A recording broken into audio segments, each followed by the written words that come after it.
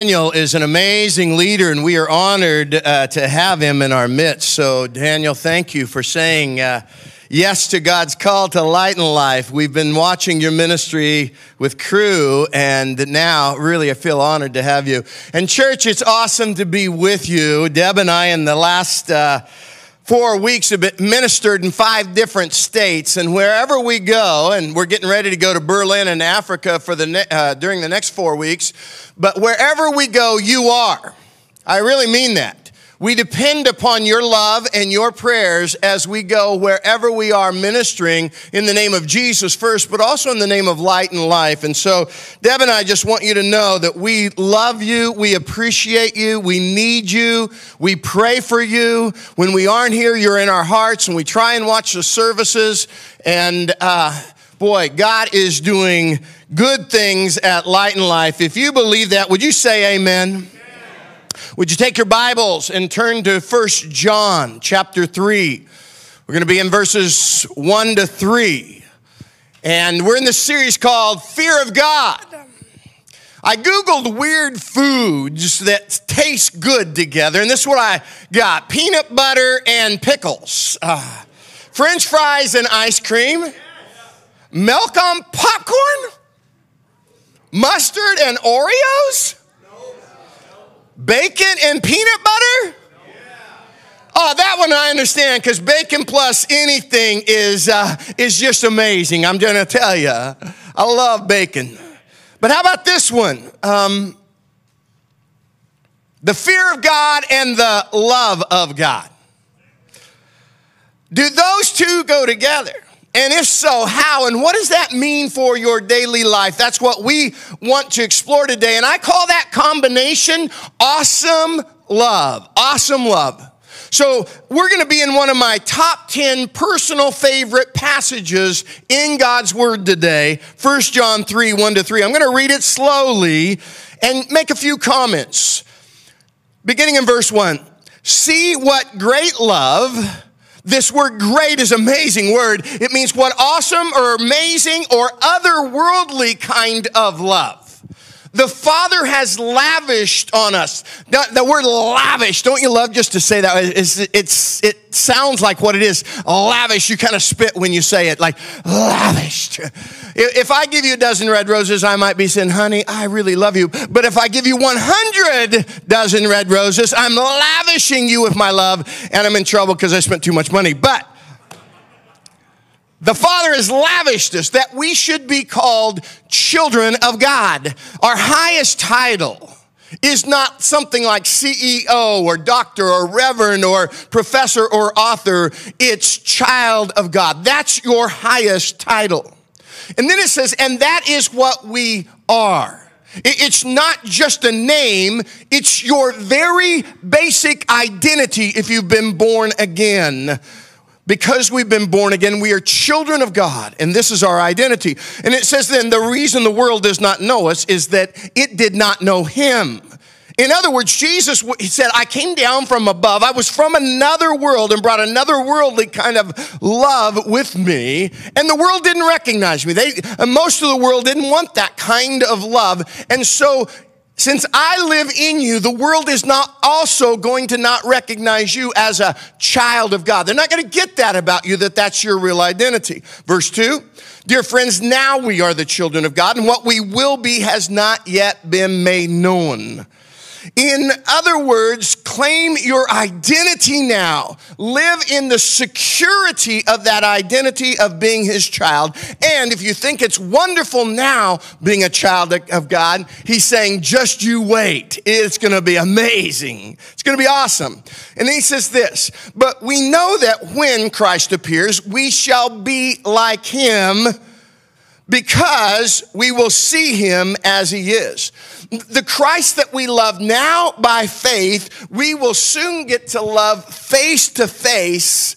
And when we do, our character, our attitudes, our values, our mindset is going to be transformed. We'll keep our personalities because God made those. But now we're going to have the character of Jesus Christ.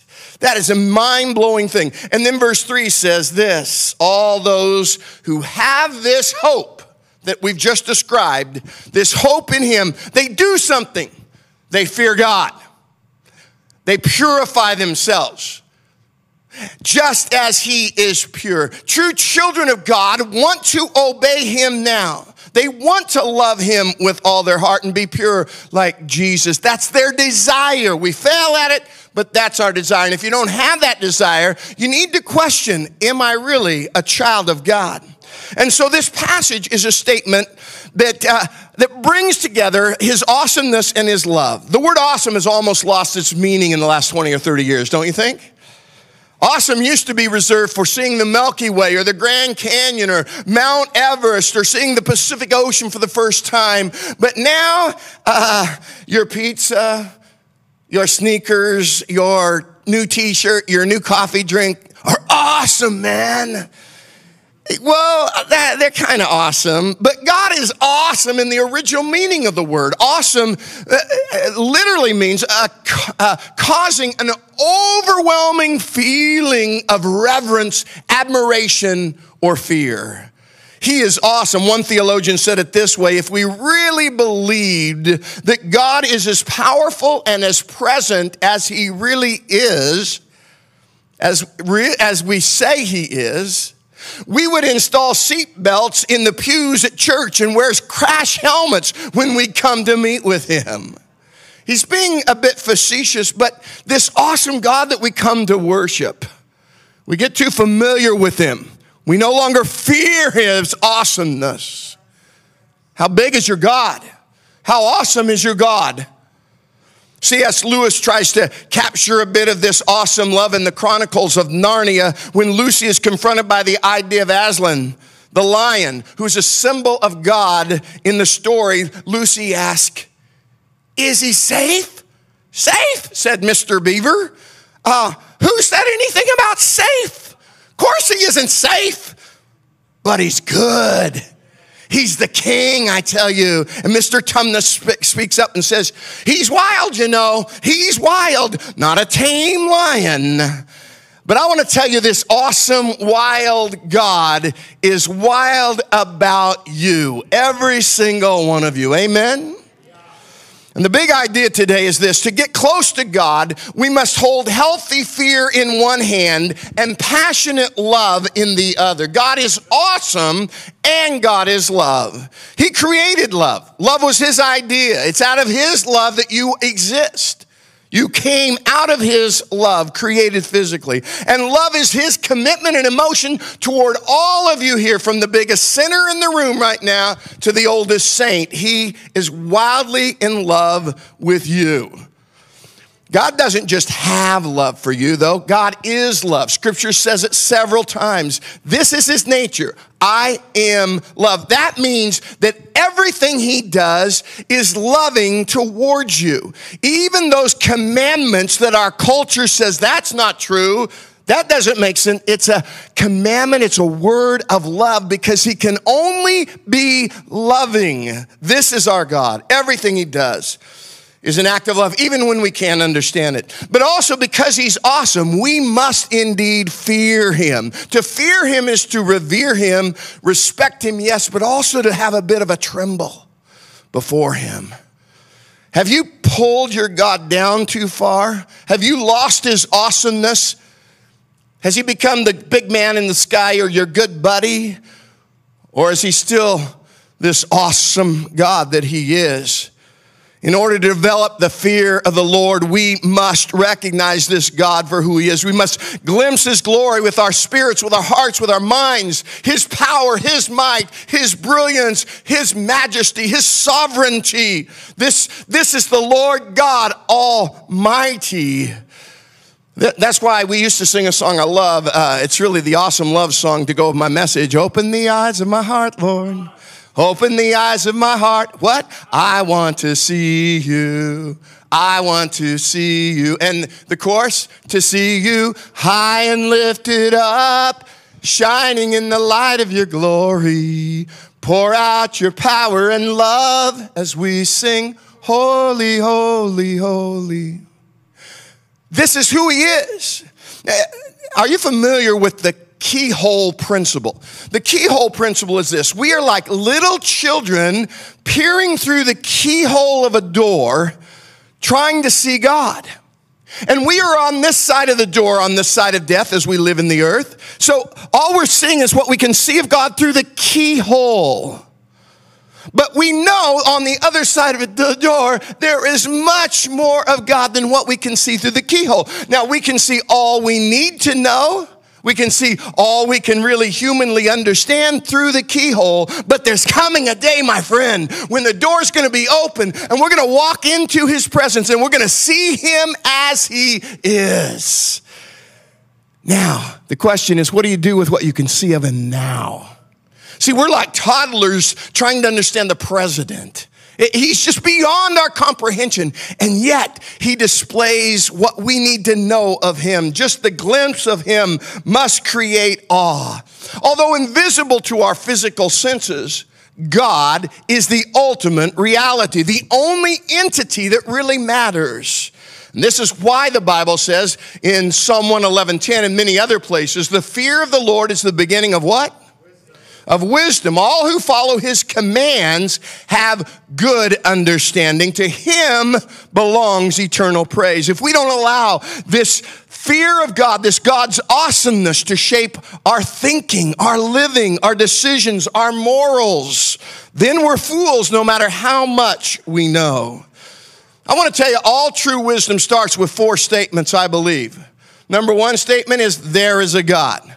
Number 2, I'm not him. You need to get that one. You're not either. I'm not him. Number 3, he defines truth. And number 4, I will believe, fear, and obey him. That's the foundation of wisdom. Let me ask you, how's your foundation? How wise are you? How many of you know rich fools, strong fools, talented fools, educated fools, superstar fools, sexy fools, powerful fools? I'm telling you, we all do. And some of us idolize those fools. How can I say that? Because Psalm 14:1 says, the fool has said in his heart, there is no God. They are corrupt and their deeds are vile.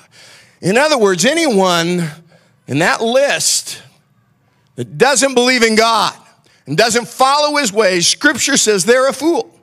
And right now, there are fools who our culture calls wise, but the Bible says that when the Lord returns on the day of the Lord that Isaiah describes, that's all going to be over. Listen to this great verse, Isaiah 32:5. No longer will, describing the day of the Lord, no longer will the fool be called noble, nor the scoundrel highly respected.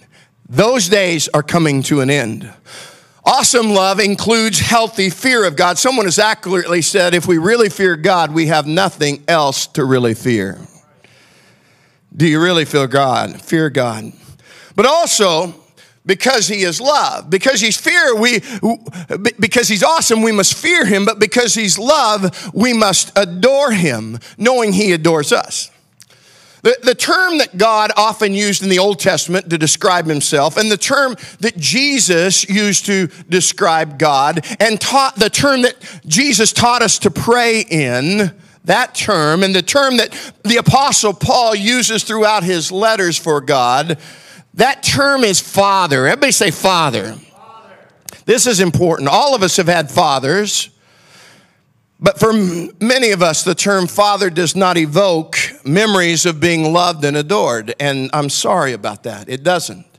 In fact, for many of us, the term father is a bit painful. But I'm telling you, we must not dump or discard this term father because of our own personal human experience. God is not your father. He's the perfect father who loves you. And he is your father in that sense.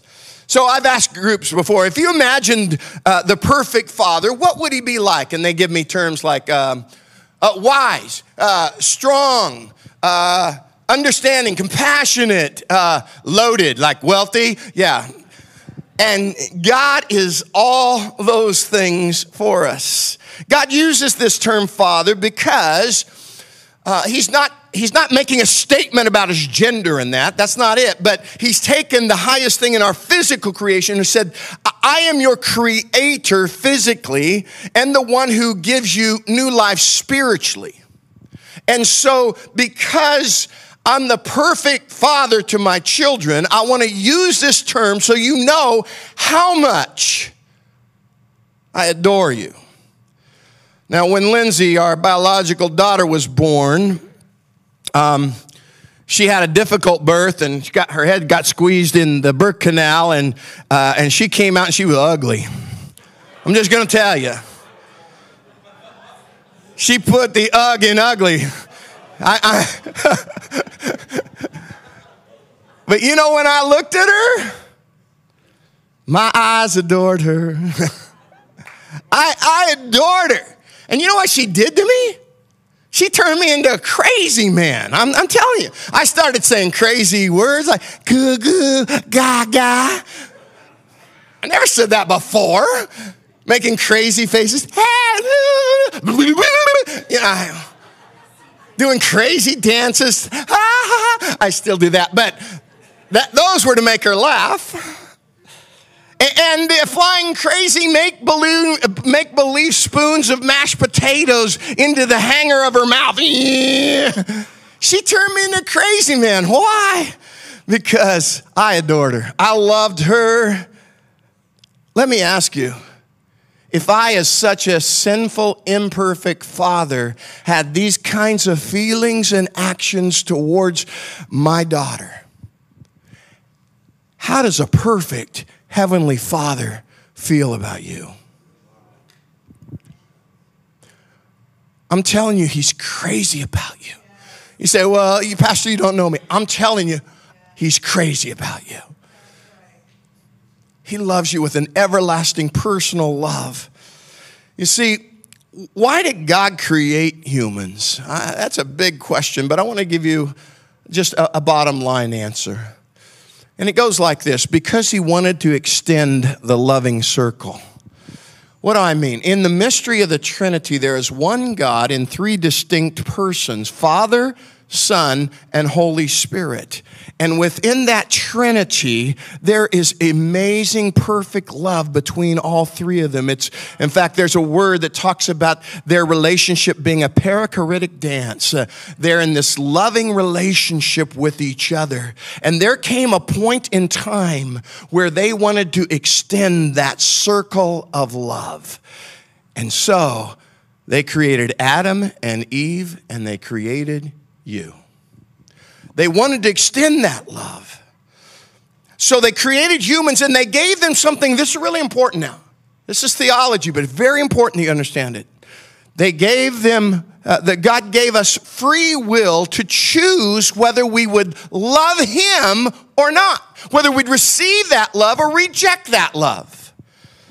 And that's why God is currently invisible. If He was visible, everyone would be forced by His awesomeness to love Him. Love can only exist when there is unforced choice. Now, I've been doing a little study about robots, and with the development of AI and ML, machine learning, and NLP, natural language processing, and RWP, real world perception, robots are becoming more and more human-like.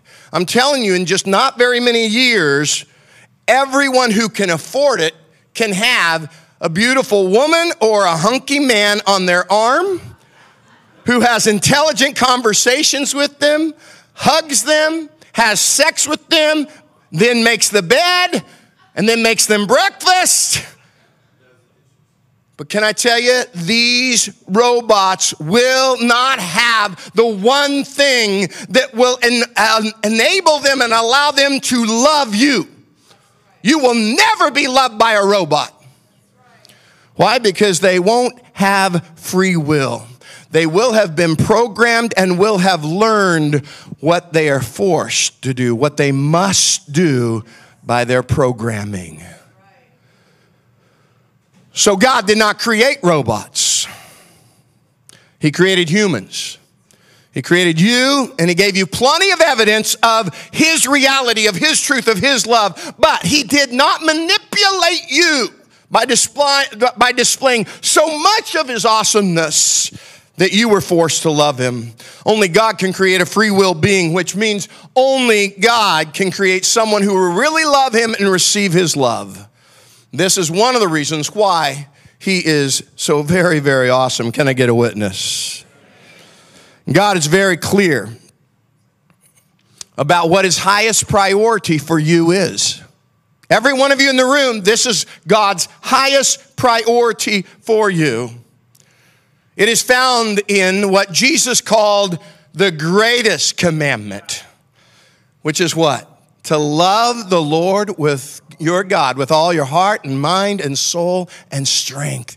This is why you were created. And the more you keep that commandment, the more you find your purpose in life, the more you find your pleasure in life, the more you find your fulfillment in life, because now you are loving this awesome God. And loving it doesn't mean just worshiping this way all the time. It means receiving his love. A love relationship is both giving and receiving, and this is what we were created for. Let me ask you, how well are you keeping that commandment?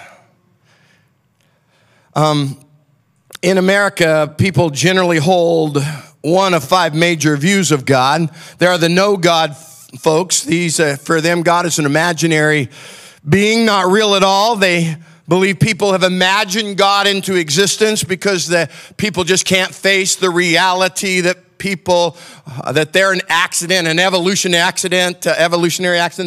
They can't face that. They can't face the fact that death is just the end. And so these people that are religious say, okay, I'll have a God. But these no God people say, no, just there's no God. That's about 10% of America. Then there's the force God people. The force is with you. God is an impersonal force who keeps his distance from earth and is capricious in that sometimes the force will be with you and sometimes the force will be against you. The force God is unknowable and has little to do in terms of real interaction. That's about 10% of Americans have some form of that. And then there's the Santa God folks. About 35% of Americans have this view of God. God is a benevolent creature or being who created humans and who is like a cuddly grandpa who lets everyone do whatever they want, no rules, and then they just take everyone to heaven when they die, except maybe those are way, way down the very naughty list. Those don't go, the Santa God. Then there's the Judge God folks. For them, God is usually angry at humans and waiting to judge people unless they do enough good stuff, enough religious stuff to appease his anger, and you should be afraid of this Judge God. That's about 20% of folks. And then in America, praise the Lord, there's still about 25% of the Jesus God folks. You know, God is defined by Jesus. Jesus, it says in Colossians, is the exact representation of the invisible God. He tells us who God is. So God is defined by Jesus in the Bible. He's an awesome, loving Father who is to be feared and revered, but also adored and loved. And although he dwells in this invisible spiritual realm, he's highly interactive with individuals who will approach him with faith. Through faith, you can have this personal love relationship with an invisible God. And those who trust in Jesus have no fear of death and judgment. I want to make sure you've got the right God today. The awesome love God. Now, a couple of other points I need to make before I'm done is this, that mature love will exclude fear of punishment, because there's a passage of Scripture that gets confusing when you bring together fear and love, and that's in 1 John 4, 17 to 18. I'll read it for you. This is how love is made complete or mature among us, so that we will have confidence on the day of judgment. In this world, we're like Jesus. There is no fear in love. There it is, Larry. You're not teaching us well. There's no fear in love. It says right there. But perfect love drives out fear. See?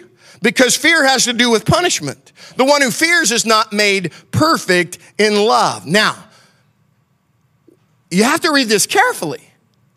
The kind of fear that love drives out is not a reverence of God and his awesomeness. No.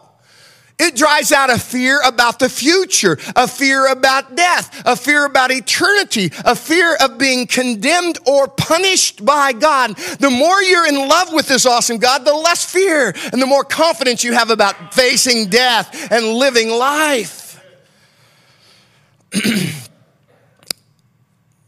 God's awesome love, also another point, is that God's awesome love includes discipline. Now, this is a point you might not enjoy very much, but it's a good point. God's awesome love includes discipline, and we should both fear and desire God's discipline. I remember a time when Lindsay was maybe 3, almost 4, and she ran out in the street. I told her, don't run out in the street, and she ran out into the street, and I disciplined her. I made her sit in the corner for 30 minutes, and she was crying and shouting. She was saying, you don't love me. You don't love me. You're so mean. You're so mean. You don't love me.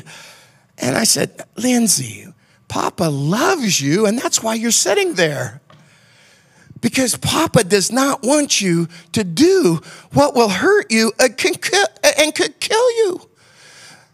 Papa doesn't want a semi-truck hitting you. She said, what's a semi-truck?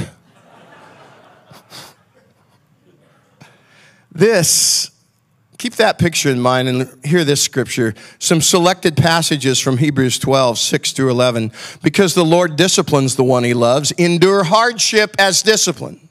God is treating you as his children. God disciplines us for our good, in order that we might share in his holiness. No discipline seems pleasant at the time, but painful.